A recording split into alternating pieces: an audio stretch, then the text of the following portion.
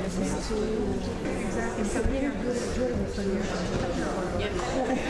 should go sit here then. Okay.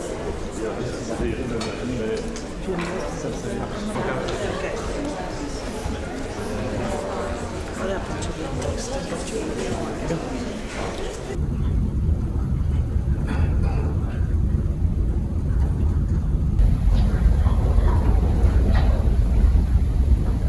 I was mentioning that we have been collecting material since 7 October, and we have certainly collected a great deal of digital and documentary evidence, but we have had difficulty in collecting evidence firsthand from witnesses and victims to those events that have occurred in southern Israel on 7, 8 and 9 October, and in Gaza and the West Bank since then.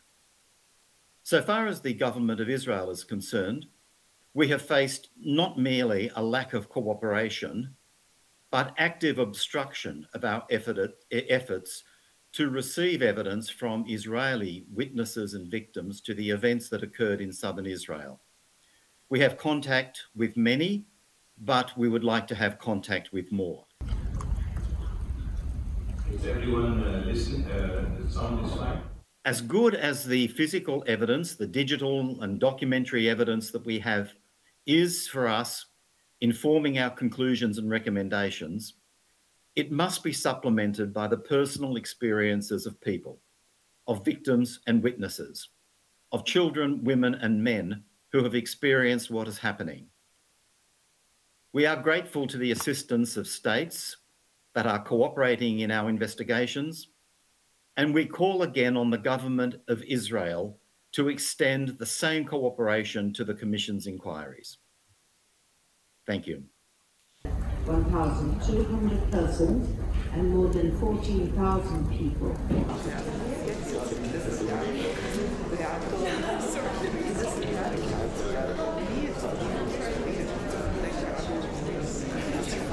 The Commission has covered the most salient issues, such as the legality of the occupation, the shrinking of civil. I would like to express my serious alarm over the latest developments in the region and the military escalation between Israel and the Islamic Republic of Iran and the risk of triggering a regional conflict.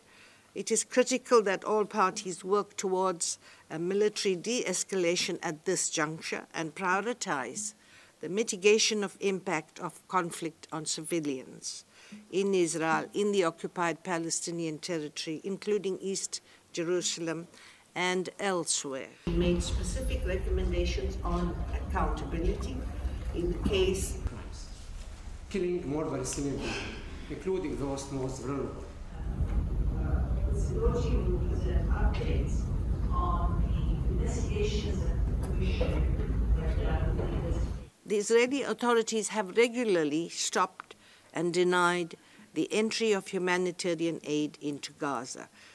This is in direct contravention to the provisional measures ordered by the International Court of Justice that Israel must, I quote from the order, take all necessary and effective measures to ensure without delay the unhindered provision of urgently needed basic services and humanitarian assistance in conformity with Israel's obligations under the Genocide Convention. International order, as well as ensure respect for the principles of international humanitarian law and international human rights that should govern us all without double standards or mission in ensuring